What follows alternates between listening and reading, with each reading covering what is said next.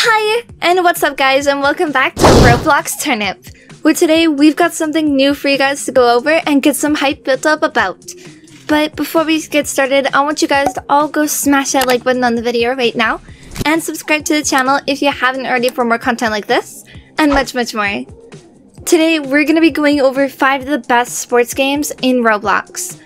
If you have any friends who are huge fans of sports, and happen to play Roblox too, be sure to send them this video, and they'll know just the exact same that you are going to know. And without any more interruptions, let's just go ahead and jump straight into this. Starting out the list, we have Super Striker League.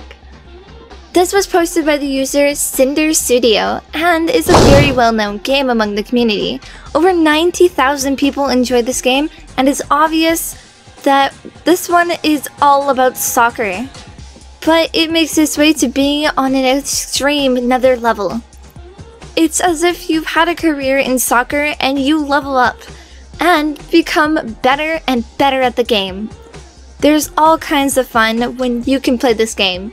You can play with other users, or you can test your skills and 1v1 somebody. I definitely recommend it. Next up, we have NBA Hoops. Spelled with a Z, this game mode was developed by user Legend of Gas and is a staple in the world of sports. In the real world, and in Roblox too. It's simply a port of basketball sim into Roblox. And man, is it done well. Just ask one of the 8 million people who have played it what they think of it.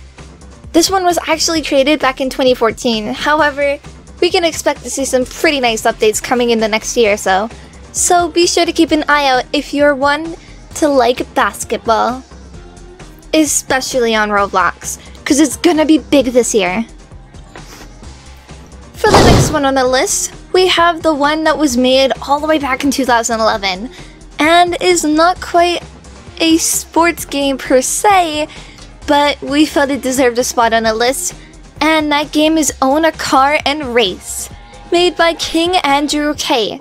This is an oldie, and it also has been discontinued since it was made, but the popularity of it speaks for itself, with over 10 million people having played it when it was still kicking.